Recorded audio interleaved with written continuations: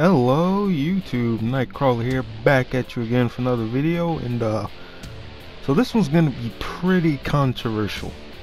Okay, well, controversial in the sense of if I had an audience, not just my two buddies, but the audience will come. Back on track. Now, if you aren't one of my friends who clicked this video, I bet you are very curious as to why a random dude on the internet is saying that hating on a man who is deserving of it is tiresome. Well, let me break it down to you as to why people leaving hate comments and making videos on this man is both tiresome and just as bad as the people who like him. Peep the words I speak. So, Mr. Boss for the win, or his new name, Mr. Boss Fuck the World, is arguably public enemy numero uno in the GTA community. Side note, I love GTA. Online is a fun experience when you're playing with friends and fucking around, but that's overshadowed by the absolute chaos it holds from tryhards, KD warriors, griefers, trolls who have no creativity or reason to trolls except for the XD lols, and of course, idiots asking for GTA 6 all the damn time. It has its good moments, sure, but fuck does this community have its fair share of bad apples. Back on topic.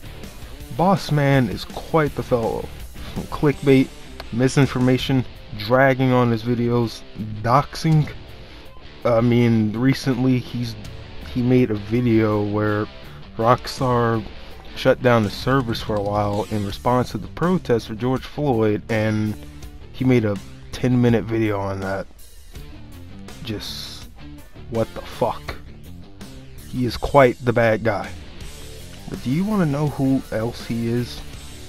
A man who knows that being this much of an idiot, being this much of a dick, gives him attention.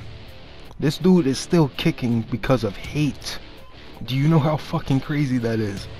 All the people that hate him and wish him gone by doing these tiresome acts are the reason as to why he isn't, but still question why he's around.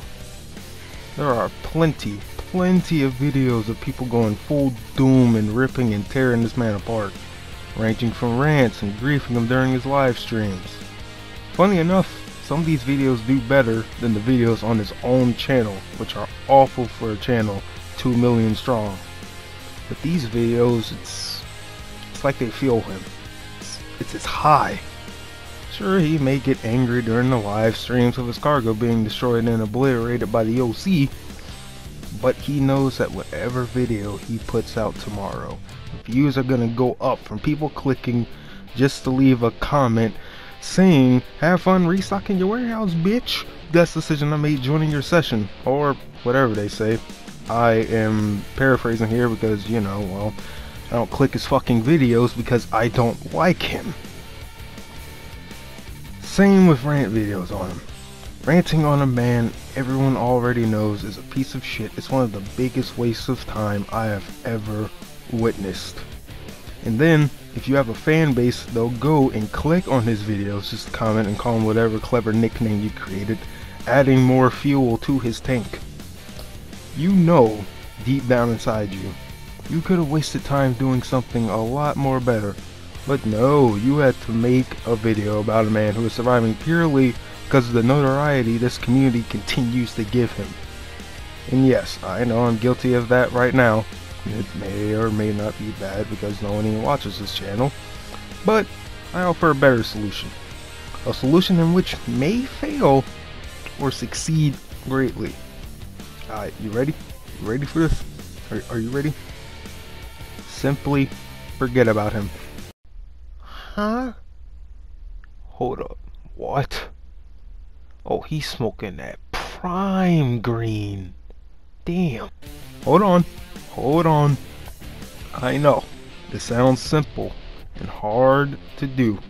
Really hard, and it sounds very dumb. But peep the hypothesis on how this can work. Two paths. Number one. If you are a person who has done rants on him in the past, either leave a detailed comment on how you don't like him and disappear, and if you haven't, put all of your effort every single ounce of it into one single video that'll get your anger out to where you see no point in thinking of his name. Path number 2. If you are a person who goes the griefing route, grief him in whichever way you please until you're satisfied, and well, simply leave the session and don't put any energy into trying to find him. Now, he shouldn't be completely forgotten about. He shouldn't. As if he thinks so, he's gonna go completely fucking wild and think he can get away with anything. And if he does that, come out of hiding and choose one of the 2 paths I listed. And when he quiets down, he'll realize that while he's forgotten about once again, you all will be there with glee to rip and tear until there's nothing left if you dare test his hand. But speaking of nothing left, I am finished with this TED Talk of sorts, and on this take, I rate it a solid hot. Forgetting a man like Boss Man seems tough, and it seems like I'm defending him, but no, seriously, fuck this guy. But it's necessary if you really want him gone. I mean, the best way to defeat an attention seeker is not to give them attention. Because I mean, who will he have to piss off and have videos be made about him if there's no one there? And if you enjoyed this video and agree that this boss fuck the world should just be forgotten about, swallowed by the sand of time, why don't you hit that subscribe button and consider staying for more videos like this. I'm Nightcrawler, peace out.